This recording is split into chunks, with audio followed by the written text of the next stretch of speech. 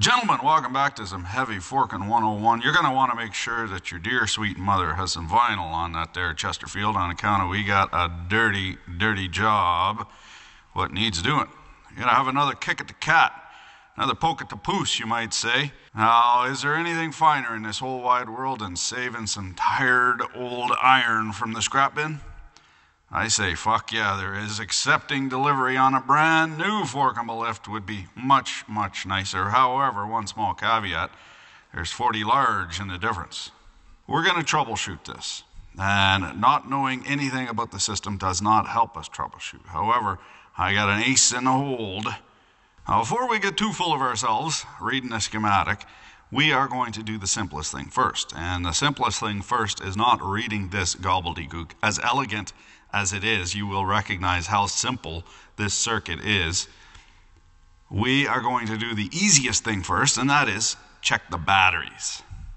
Behold, a crusty lead acid battery, right full to the gunnels with angry pixies.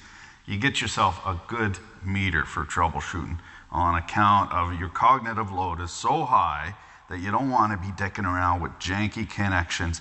You don't want to be second guessing your meter all the time, even though you will be second guessing your meter. You'll get erroneous readings all the time, have to move your leads around and so forth. So you want to get a good meter, what you can trust. So we go into volts DC, we select the range we want, one significant digit, and then we just check the positive to the negative. And we got negative 36 volts right on the dot. That means 12 volts. That means each of these should be 2 volts.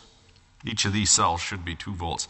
I changed the polarity here, and we have positive. You see, the voltage changed, just like that. That's because of the way I'm holding the leads. Just the sun and the moon and the position of your tongue. Now, the question is, this old machine, is it chassis ground? That is all the steel connected to the negative of the battery? Or it could be, because it's old, it could be positive ground. You definitely want to find that out before you really start dicking around. So we'll go positive to the chassis, no volts. Okay, so we go negative to the chassis, 36 volts. So we know now that this is a positive ground system. Muy importante. Many a jumper cable has been fried because of that little error. Having a gander now at this battery, my spider sense was tingling with good reason. You don't stick your fingy where you wouldn't stick your dinky do. That's part and parcel of the reason I double up on the condoms. But also the ring, what I don't got the combo for, you got to wear some gloves. 36 volts, it ain't a big deal, but the 1,000 amps this will output quick, fast, in a hurry is quite a big deal. What we're going to do now is check each cell voltage again. We change the range. Speeds it up. If you change the range to what you're expecting, one significant digit, then it speeds up the whole process because the meter isn't fluctuating all over the place and you're waiting for it to settle down. So what we want to do here, now we could write all of these down, but we're just looking for one that's oddball. So we got 2 volts there, and then we got 2 volts there, and then we got 2 volts there. I've gone on down the line, checking each cell voltage. I want to show you something interesting here. You dick around, you see we're up at 3 volts there, just from moving the leads. So you really got to make sure that your leads are on good and proper, past the little patina of oxide, and they were at 2 volts. Perfect. So all the cells are balanced at 2 volts. They're not completely charged up, so we're going to charge them. Before we charge them, we want to check the electrolyte levels in each cell. What happens is, as we charge them up, there's also some electrolysis. What happens? Now, these are full of sulfuric acid. That is the electrolyte. It's not alien blood. It's not going to burn through the floor, but it will hurt you if it blows up in your face. So what you got to do here is you take off, ginger carefully, take off the cap and make sure that the plates are full of water. That is, that they're under the water level. And you want them all to be at roughly the same level. And there you go. You can see the reflection of the fluid over top of the plates. And here is a little bit low cell. It's just at the level of the first plate there. I got 5 low cells. Now we're going to fill these up. Interestingly, it won't affect the voltage of each cell, but it will affect how many amps it can put out. It'll only affect the voltage if it's completely devoid of water. But if there's just a smidge of water in there, you're still going to get your 2 volts per cell. I have tested this particular brand of water for nefarious purposes, and it is plenty good enough for this. It's actually better than the distilled water which you get from the drugstore, surprisingly enough. I hobbled the old girl over here. She is just whopping the angry pixies to her at a high rate of 50 amperes. Gonna run that for 4 hours, see where she's to. The day last, this prodigious lump of lead and acid failed to consummate the deed. We didn't go full chooch on the charge, so I turned it off on account of not trusting this old gear here to turn off. If you've ever had a battery boil over, you will know the pain. Hairs and vapors reminiscent of a proper whiff of Big Clive's Manx Party beard after surströmming. Key contact.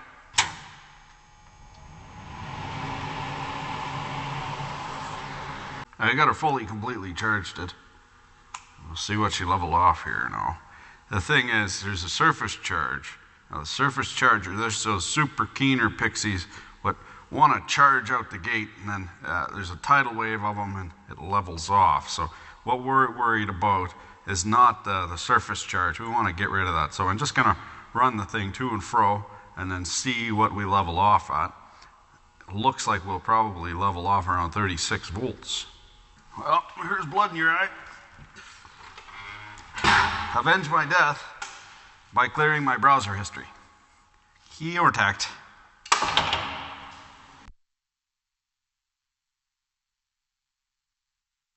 Sibboleth. Okay, we're back on. I got the Road Scholar here, Road Link, and sometimes it dechooches on me automatically. Misses all the good bits. Not to worry though, we'll leave in the boring stuff. All right, hold on here, you brain dead motherfucker. You haven't even identified what the problemo is. Okay, so the problemo is, remember while it was on the trailer, it had no reverse, or fuck all for reverse. Well, now it's off the trailer, it's got fuck all for forward. When there's something janky like that, generally it's a bad ground. You know, you get a trailer or any kind of thing where it's a very intermittent problem, weird brake lights doing this, that, the other thing. Generally, it's a bad ground. You're not going to understand it at first glance. What you got to do is break it down into little conceivable bites, little bite-sized bits. So what we got going on here is it's a problem with the traction motor. So we start here. This goes back into some contactors, forward and reverse, and then A2 and A3. Now, I assumed that each forward had 2 speeds, but and using this contactor for creep and engaging this contactor for creep and then engaging this contactor for high speed. But now I see that's not the case. Each forward and reverse both have 3 speeds, creep, A2 speed, and A3 speed. So what's going on here is if you just pull in this the forward contactor, you end up going through some traction resistors. There was a lot of conjecture here as to whether or not there was a thyristor in there, a solid state device that was controlling the amperage going to here. That's not the case. This device predates the kind of commercialization of that technology. At least it seems to me it does. You can see how far over here in the diagrammatized logic, the traction resistors go before this armature. They're in series with the armature. So what that allows us to do here, oh yeah, and we see A2 and A3 that shorts them out. What that allows us to do is we drop the voltage in creep it's going through the entirety of this nichrome resistor. Very likely it's just a coiled up element, either nichrome or Inconel or some sort of heating element, essentially. So we have a heater in series with the armature. What that does is it limits the current. It's a current limiting resistor. It also drops the voltage that the armature of the traction motor sees. Lower voltage in a DC motor means it turns slower. So you get a double whammy there. You're getting less torque and creep, but you're also getting less speed. So kind of not the best way to control it with a resistor. If they had some solid state devices in here, then you could have full torque and creep. And I think that's what we saw when it was stranded on the trailer, was we couldn't get it to torque up enough to actually pull itself up the ramp. We need to be able to engage it at full speed. So that's kind of a little bit creepy. Couple that with the fact that it's Armstrong steering. You can see here there's a steering motor ghosted out. It does not have that option, and I know it doesn't have that option because it doesn't have the contactor steering. It is missing that contactor. It does have the lift and tilt contactor, however. Obviously, you need the hydraulics to lift up your pallets. And so getting back to the traction motor control, what happens is if we depress the pedal just a wee bit, we get forward in creep. That means the angry pixie dance goes through the entirety of the traction resistors. Now, if we depress the pedal further, we actuate this A2, and that short circuits. You can see it over here. That short circuit's part of that resistor, and it's got less resistor to go through. Less resistor means less resistance. You get more voltage to the motor. You get more current to the motor. And then in A3, we just get full chooch. It totally bypasses this resistor. Actually, no, there's 4 speeds. There's 4 speeds because you can close this one, this A2, you get 1 speed. You can close this A3, you get another speed, and you can close both of them and you get full chooch. Now, it seems to be when the machine is cool. Recall, there's these heaters in here, these resistive heating elements in here, what control the motor speed. It seems to be when they're cool, everything works in creep. But then if you extend down and try and get these to engage, they only engage intermittently. And then after it heats up, neither the forward nor the reverse engage. So what's the commonality there? What is common to all of these components? The reversing switch. That's the switch on the column for forward reverse, and that also gets actuated by the safety seat switch. So easiest thing first, have a look at that switch. Heretofore obfuscated by ignorance, we are going to have a look-see at these and see if we can match up what's going on. You might notice that I've already marked it. Again, I had some trouble with the road scholarliness.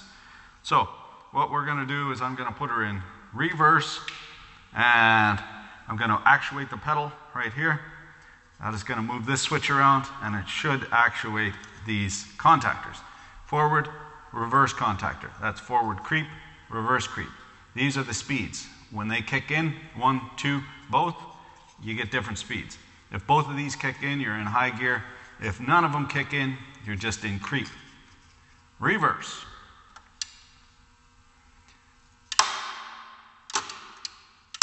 We're just pulling in that contact because I pushed the accelerator pedal far enough.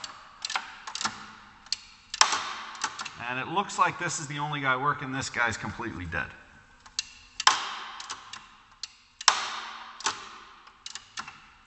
Now I'm a fiddle a tiddly bit with the selector, reverse, neutral, forward selector.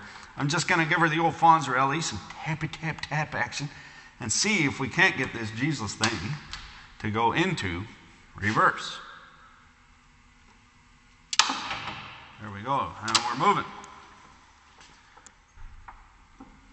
Now forward.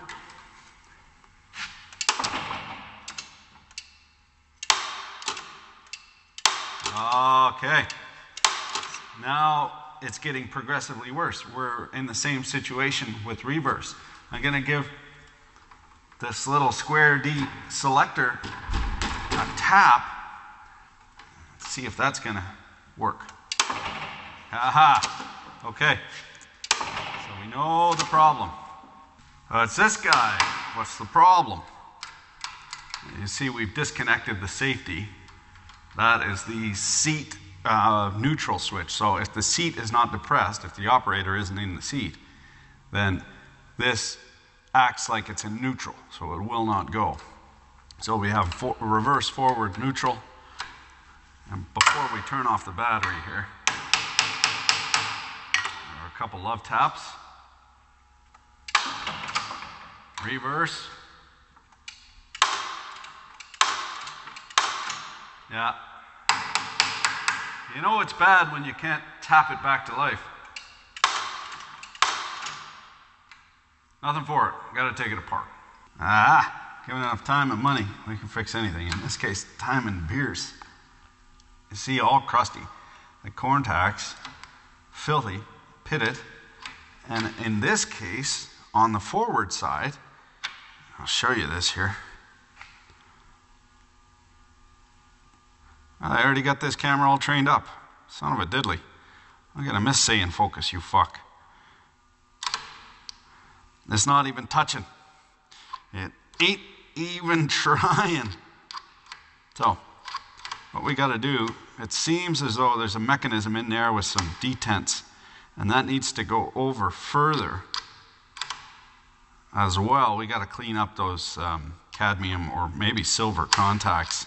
Thinking about this now, what you do proper-wise is take this right off, clean it up, take it off the machine, take all the connections off and so forth. However, you can tell this is a very robust switch.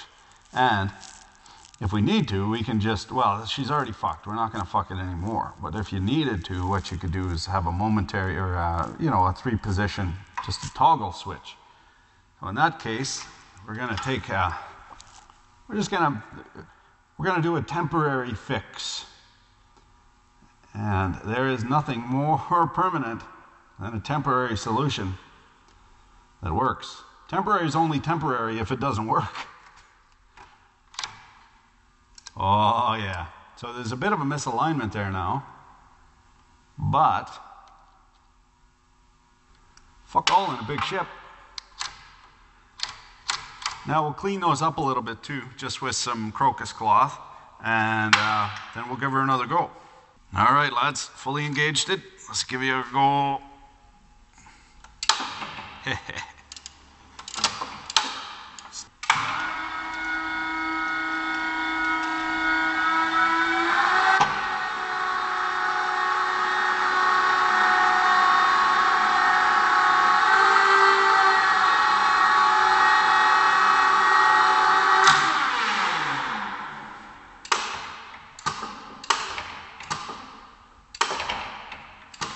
The belle of the ball, her and her whole family. Thunder punched a lot of them, ready to send them off to the scrap bin, dumpster fire and all. However, she got wind of it and smartened up. So she'll do for now. Thanks for watching and joining me in the shop for a giggle and a gurgle and a chuckle of beer. Hope you, well, if you didn't learn something, at least we could poke fun at my ineptness in forking. So thanks for watching. Keep your dick in a vice.